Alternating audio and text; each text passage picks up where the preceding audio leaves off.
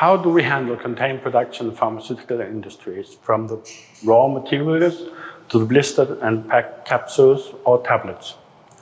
Excellence United provide the complete production equipment to achieve this goal.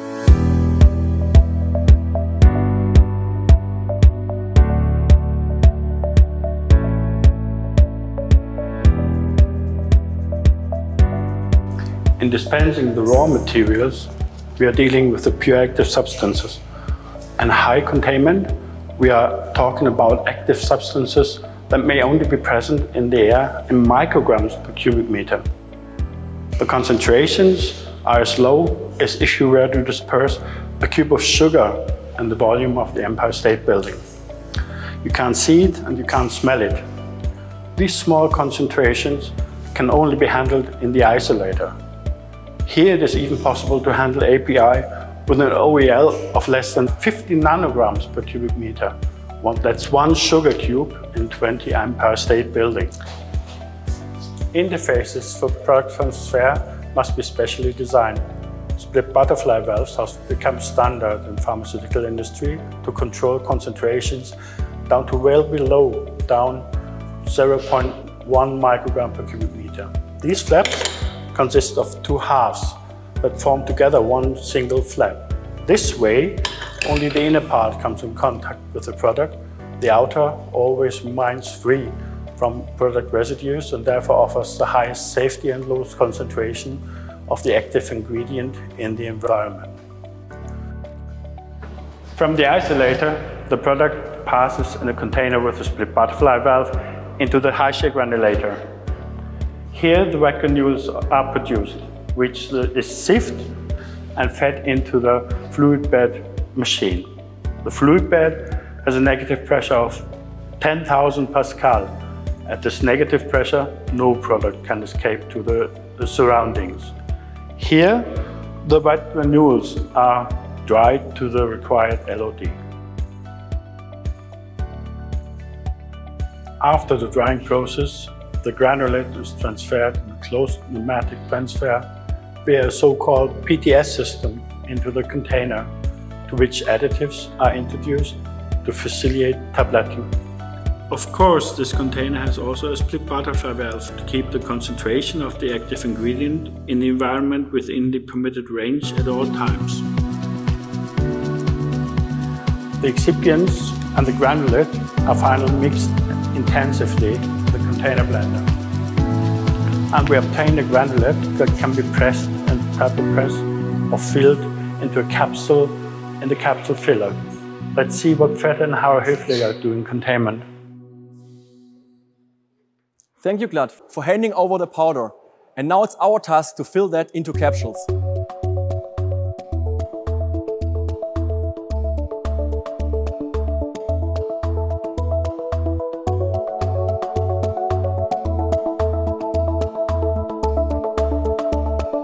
Okay, let's talk about containment. Containment at Harro Höfliger. You know, Harro Höfliger is active in several business fields where containment may be required. We have containment executions and inhalation machines, where we fill powder into inhalation devices where this containment may be required. We have also our capsule filling machines. We have standard execution, but also containment. So here, containment is a big word. We had once a project where we have for our portion pack machines a solution with containment. I want to point out here that we have one dedicated design department which is creating all of our containment solutions. This gives us a broad view into the containment market and gives you the advantages and synergies. At Harro Höfliger, we have one idea. The product of our customers defines the process. Of course, we see market trends and we see market regulations which shape our containment processes. But the core is the product of our customer.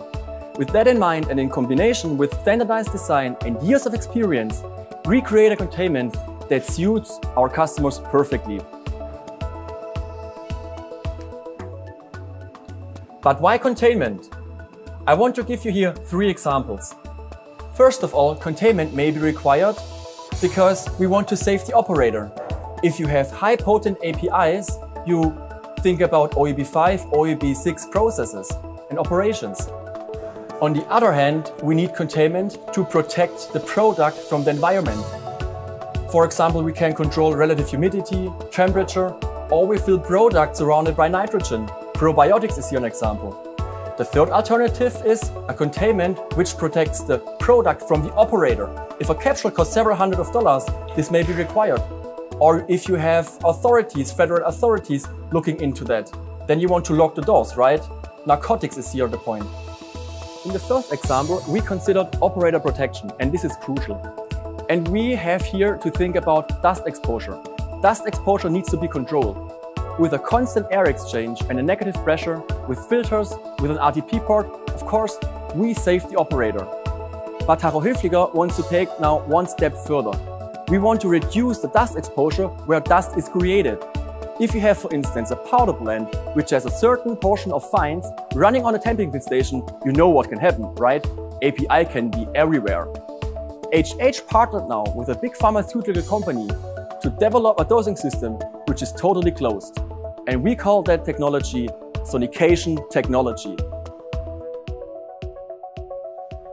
What we see here is a dosing system mounted on a trolley. This is for our Moto C LS, our low-speed machine. That dosing system is totally closed.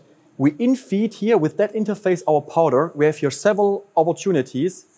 We can install here an inline sieving module which stores powder above the sieve, and we initiate that sieve with ultrasonic or pneumatic system, and then the powder snows into that system. With that speaker here in the back, we push that powder into the powder chamber. We can open here a valve, and the powder flows into the powder chamber.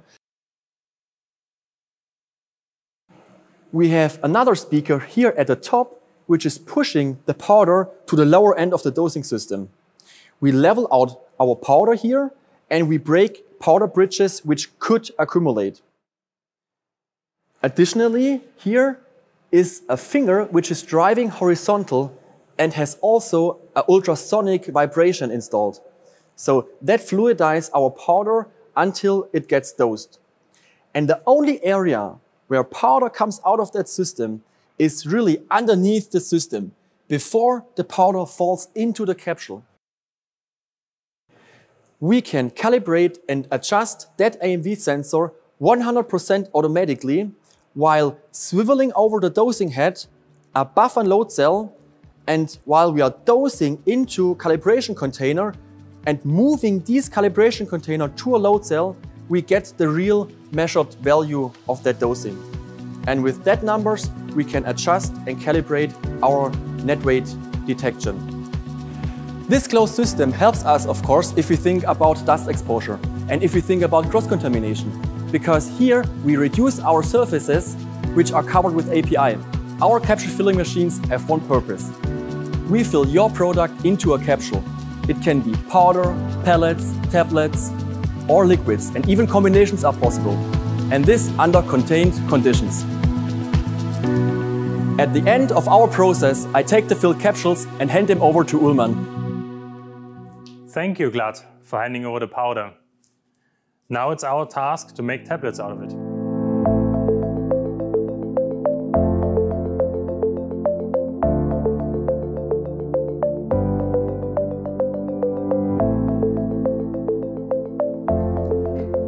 Before we do so, I would like to show you how we handle containment projects. And it all starts with your requirements.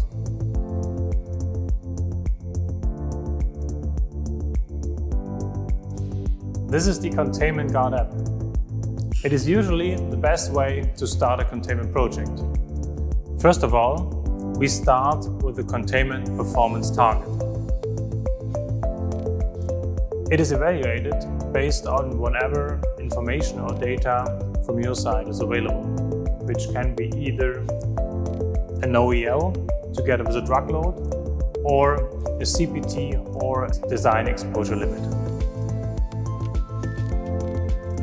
Once we have together established the containment requirements, this app then helps us to look into all three major aspects of such a project, which is how we can build up on your side and deliver the competence necessary, which technology is most suitable for this specific project and which kind of service during the project and after the project has been finished is of value and would best suit your specific needs.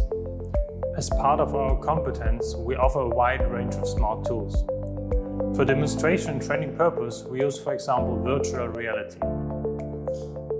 This is an important module of our overall philosophy. The awareness of the operators and the maintenance staff how to handle these products is one of the successors for contained production. Let's step into this technology. Based on the contained performance target, we offer a wide range of machinery, safety equipment and process equipment. As an example of the lower-end contained portfolio, I will show you our FE55 containment guard version. This is an FE series machine that is equipped with several distinct containment features. This setup is based on conventional cleaning that allows a cleaning process before opening the containment barrier. Specific features that focus on operator safety as well as product safety are integrated in this machine design. On the upper level of containment requirements, we offer our I-Series based machine family. These machines will allow a fully automated and validatable washing in place process for the complete system. This model is our 2090 CG whip with isolator for the process equipment. The powder I received from Glatt would be fed from the top, compressed, dedusted and controlled on a metal check. Finally, we would receive a fully checked tablet. And this is the point where I hand over the tablets to our Excellence United partners Glatt, if the tablets need to be coated, or directly to Uhlmann for packaging. The tablets that I have here from Fette are processed now in the tablet coater. Containment is required especially for the charging process when the uncoated tablets are fed into the coater. Here, a film coating is applied. Pharmaceutical, this film coating is used for controlled release. Containment-wise, depending on the application, the coating is like a primary containment around the tablet. But if this is required, for whatever reasons, charging can easily be handled through the split butterfly valve, which takes care that even concentrations well below 100 nanogram per cubic meter can be handled safely. The tablets now need a blister around and the package. Let's have a look at the Uhlmann packaging machines.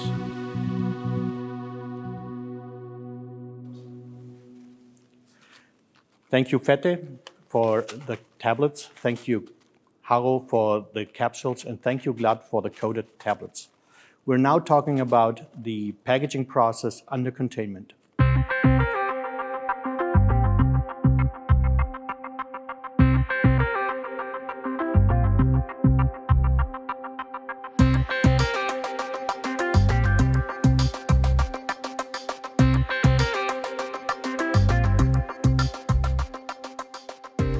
Welcome at Uhlmann. As in the manufacturing and production steps of our Excellence United partners, is packaging an area where containment is a good option to protect the product and all personnel. During the process, dust and debris has to be separated from the product to be packaged. This is a normal requirement for the blister process, as these particles have to be kept outside the finished product, the blister.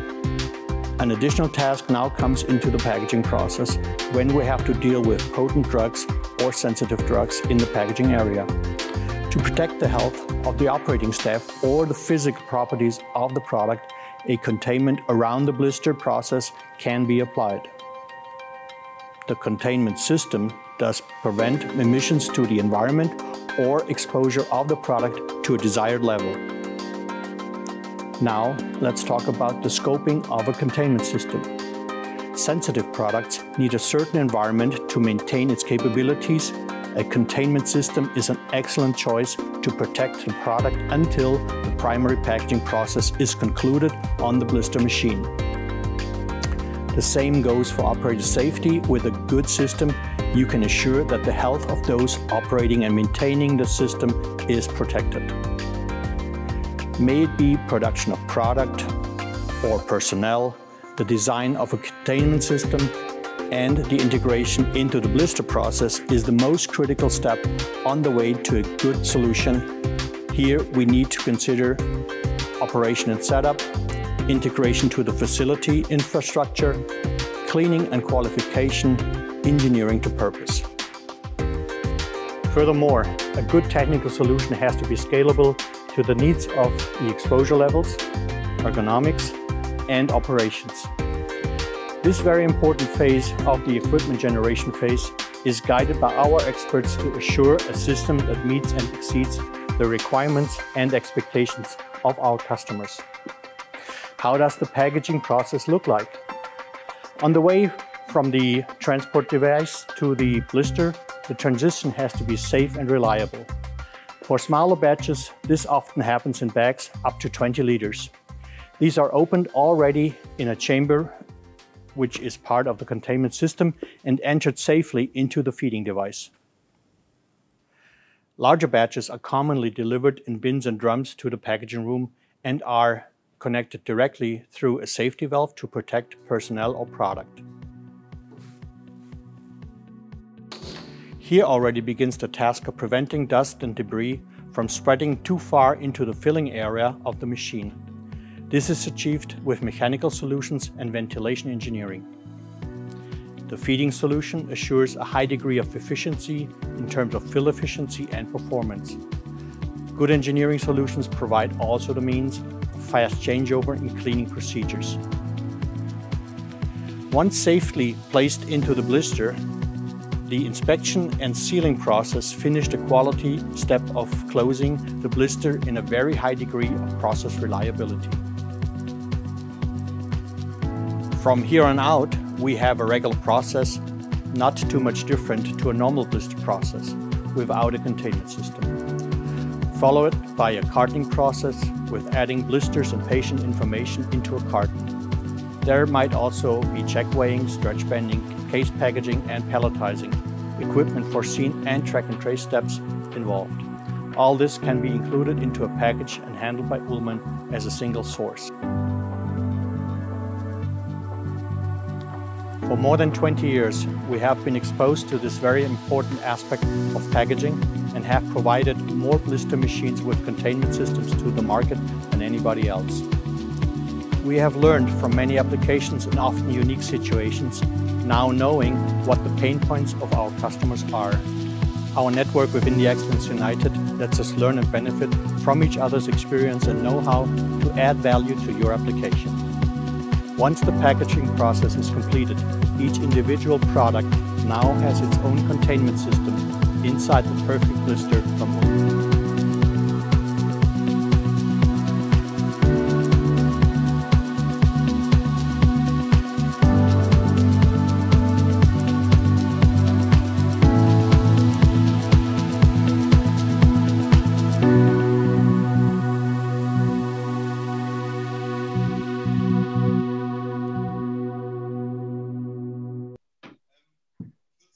Yeah, hello dear audience from Achema Puls. I hope you enjoyed our video, and we are from Excellence United, different companies for companies involved here, from capsule filling experts, from tablet pressing. We have Glatt with us and Uhlmann for blistering. And I hope you find already the question portion of that tool, so you can enter here some questions on the right side of your screen. We will see that questions. You do not have other options to talk with us, so use that chat function, and then we will discuss these questions here within the team. We can also introduce ourselves, but I think we should rather focus on the questions. Yesterday we had also a workshop regarding leadership of containment, and here we found also two interesting questions we want to bring in today if we have no upcoming question. So one question was really, how do we reduce our time to market? I think this is an important topic, and all of our clients are interested in finding out how we do that. maybe I can bring that question already up now to discuss that. So how, dear team, do we reduce time to market in our case? Well, Daniel, thank you very much. Let me get that started. One of the key issues in my experience is that we talk early with all people involved and get everybody on board that has a participation, some type of role in the project as we go down the road. Even if it's in the very beginning, it's very important for us to get to know all the needs and wants and get to know all the people that have a say and an interest, stakeholders, that was the word I was looking for, have all the stakeholders on board and get them, get them involved. That will help us if we, in my experience, if they come on later, many times we go back and lose weeks of time, of our valuable time. And that is a key feature for us to get faster to the market. Maybe I can add to this, Christian. It's for us, it's also the possibility to define certain packages, if you like, so machines with containment capabilities.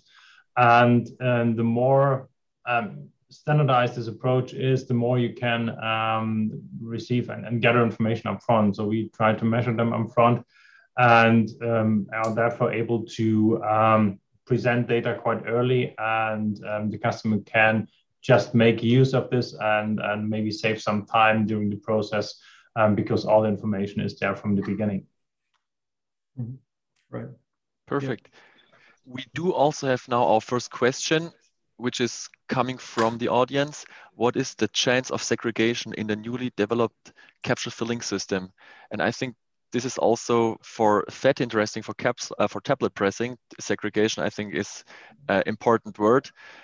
For capsule filling, here it's important to see why do we have a segregation. So we have to look into the powder first. How is the particle size distribution? How is the blend? We have to understand that.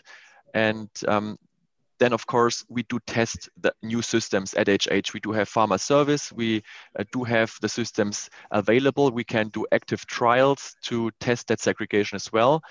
And yeah, we can measure different timings, different points within the powder bed to see if we have segregation or not.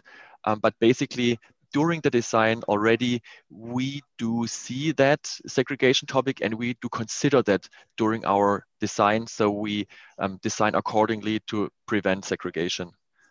I hope that answers your question. From my side, I can also add to this. It's totally correct. I think everybody here in the call relies to a certain extent on a laboratory equipment, laboratory expertise, and each company has. And since we are dealing with quite complex products, all product API excipient formulations are individual, and the more you can test, the more you experience you have, the better. And it's always with these OSD products, the less inertia, the less force you apply to a powder, the better. And again, it comes down to testing. It's all about geometry, experience. And also for us, applies the same. We can test powder quite extensively, and we have all filling devices that are available for testing. So that's the best approach. If a certain project or interest comes up, it's always the best way to start to do testing. Yeah, and if we think about segregation, we maybe have to consider also a long run. So if our customer wants to send over powder to test that, we need enough powder to have this long period run to see also a long perspective of that segregation topic. Okay. Also yesterday was popping up a question considering a perfect project and who has the lead in this project if a project comes in, and maybe we have to share it within the team. How does that work? Yeah. Yes, it's a good question, but it really depends on where the project is and who has the relationship with the client. So if there's a certain country and one of the Excellent United partners has a good relationship, then he goes first in the lead and remains in the lead. We can even put local project managers in place who then are the contact locally to the client, and he coordinates the communication to each of the companies involved in a project. We could also look at the size of if one has a big scope, then of course he could go in the lead, but we are really flexible. It depends. We look at it as a group. What is the best setup for the client and what feels the client most comfortable with, and choose that way how we set up the management of such a project. Perfect. So far, there's no further question from the audience. Maybe we can trigger some ideas if our audience says where they are located from a department perspective and besides. But Christian, yeah, go ahead. Well, one question from this morning when we had the expert talk rounds is still, we couldn't finally answer that, or we had some remains open. And I thought that was a very interesting question. I would like to bring that up again. And that is concerning after we have the primary packaging done, into a tablet, into a blister, what happens in the continuation in the packaging process when you run to secondary packaging? And I think we could bring that up again and share with the audience our thoughts there. Because in my experience, the risks, they start, even in the blister machine with punching. If you cut through a cavity and cut the capsule, worst case, even worse than a tablet, then you have grams of the material. You don't want milligrams in the packaging room. You have grams in the machine. Granted, it's not dispersed as in you put it out like a powder. You don't expose it in an turbulent air, but it is nonetheless it's exposed. And here we do have in our repertoire, we have an exhaust system that we then put in place at the transfer station and the blister and the punch station that takes care of that. But that's not the last area where things can happen. One is to transfer from the blister machine into the cartoning machine, and here we also have countings of blisters into the packaging chain. That's an area where things can happen. And once we put it into the carton, that's also a mechanical movement, which tends to sometimes cause problems. And there also the primary containment around the product, the blisters, then the containment system is breached, and we have the products all over the floor and in the machine. And worse is it's not on the floor where you can see it. It's inside the machinery, and a small tablet or portions of a tablet can go into small gaps, and they're not visible in line clearance. And over time, you then also have an accumulation of single products, or even worse, multiple products. And we talk then about a cocktail that then is in the packaging room, and it's there. And we found that this is an area that nobody talks about, and is still a question that will or might come up in the future. All sees how the risk management is handled there. Yeah. Maybe we can okay. Go ahead, Martin. Yeah, just briefly want to add something to this. My experience is especially occupational hygiene experts, and a lot of companies are having their eyes on this. So that's part of the risk assessment. But I think it's important to notice there that all the thresholds we are talking about, OEL or whatever, they are understood as a concentration that can be there over the whole working day for the whole working life of the operator. So whenever we see incidences or have a risk of something happening, not very frequently, but within a longer stretch of time, that's something really important to consider there. And they would usually first start to look at the nature of the compound. So if it's something like a sleeping pill or sleeping agent that would have immediate effect, that's something else. But if it's just an amount adding up, I think that's something that is usually considered. But I totally agree. The interaction and communication between machine design, machine delivery, and using is something that can be enhanced there. Perfect. Do we see any further trends in combination with containment? Is maybe continuous manufacturing, pure API filling something which you see? OEB6 containment was a topic this morning. Which trend do you want to point out to the whole team? Yeah, from my side, thanks, Daniel, first for the question. Yeah, we do see a trend towards higher potent APIs. That is the case. That being said, at least for tablet presses, this often goes along with a decrease in the percentage of API within the final drug product. So it's a mixed bunch, but we do see requests with ever lower OEL levels. And secondly, we do see a lot of legacy products which are in the market for quite some time that are reassessed towards their safety implications and that need to be manufactured under certain basic containment considerations when prior to this there were no requirements for operator safety. So there's an increased focus on this and around the world. So it's nothing specific to a certain area like Europe or the US. So we see this increase in requirements for containment all over the world.